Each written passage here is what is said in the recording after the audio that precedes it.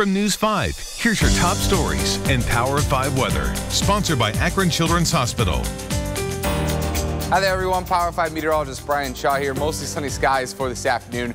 Temperatures around Greater Cleveland climbing into the low 40s. For our southern spots, a little bit warmer, mid to upper 40s. Even warmer for tomorrow. We're climbing into the 50s. But we will bring in some rain showers late in the day. Hi everyone, I'm Homa Bash with your top stories. We begin with an update on a tow truck driver who was hurt on the job earlier this week in Fairview Park.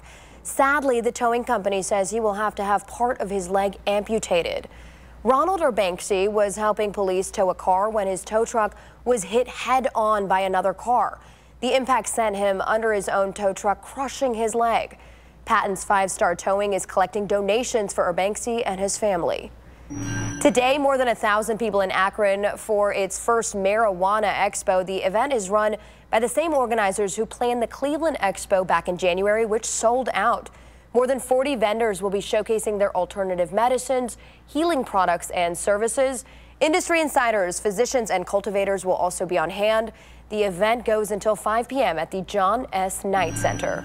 Prom season is right around the corner, and today in Akron, the annual Princess Night Project. More than 1,000 prom dresses will be handed out for free, along with shoes, purses, and other accessories.